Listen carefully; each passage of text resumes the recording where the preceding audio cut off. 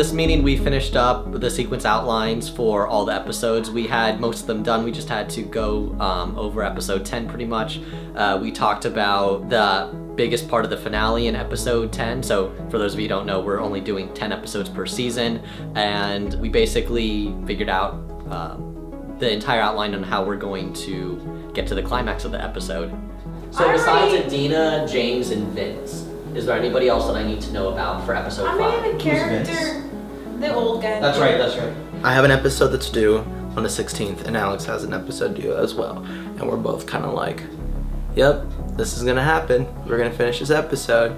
It's just like you've been working on it alone, and you're like in your little cave writing it, and then finally when the others read it, you know they're gonna tear it apart. So it's like very like, it's just something you gotta accept. It's just gonna happen.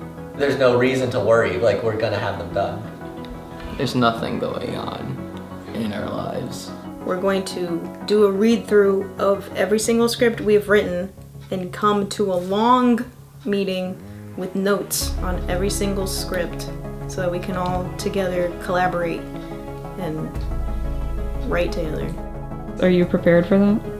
Totally. Beyond prepared. I mean, you have your shit together more than they do. Exactly. Oh my god. Oh, well, I'll write it and give it to you. Yeah, if you want to just, honestly, if you want to write those things and give them to me, that's perfectly fine. Okay. And also same thing for like Frank's episode too. If you want to start doing that, like literally going back. Episode 2? I have to finish episode 2. I have to finish episode 2. Oh f***! I have to finish episode 2! Ah! Is that what you wanted? Yeah, okay. Any last thoughts? No. Alright, say hi to Rolly. Hey Rolly, thanks for editing all this.